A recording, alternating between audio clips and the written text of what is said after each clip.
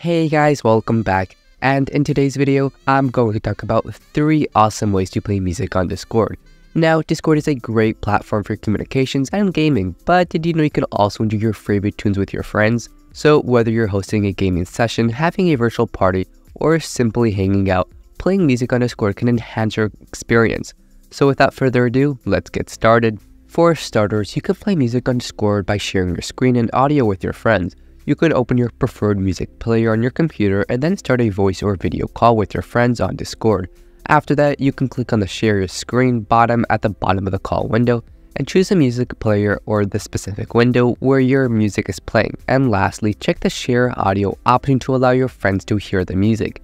And so your friends will be able to listen to your music you're playing through your shared screen. You can also play music by using a music bot. Now, several music bots are available for Discord, such as Fragbo.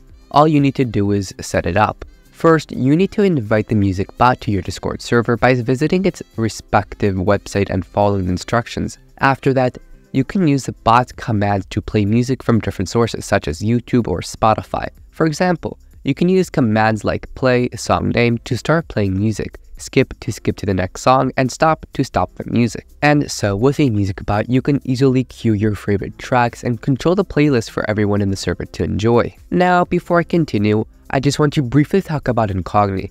These days, our data is all over the internet, making it easily accessible to anyone. And so, who benefits from it the most? Data brokers who buy and sell your data, including phone number, home address, and SSN on the internet, profiting without you knowing. That's why Incog is super efficient. They handle all interactions with data brokers, get your data deleted, and prevent that data from ending up back online without you needing to do anything.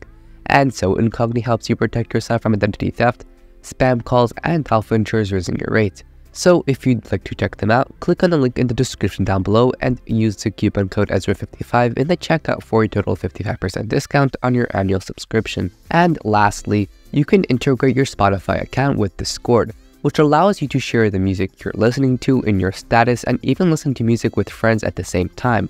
You just need to open the Discord desktop app and go to Settings. Then under Connections, you can click on the Spotify icon and authorize Discord access to your Spotify account.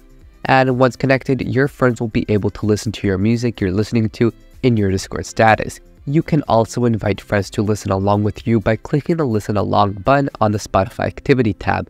And so with Spotify integration, you can showcase your music taste and listen to tracks together with your friends in real time. And that's it, 3 awesome ways to play music on Discord. So whether you choose to share your screen and audio, use the Discord music bot, or integrate Spotify, playing music on Discord adds a fun and entertaining element to your server activities. And that's all for today's video.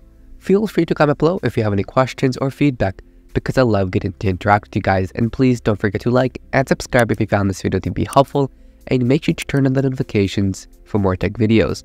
Thank you so much for watching, and I'll see you in the next one.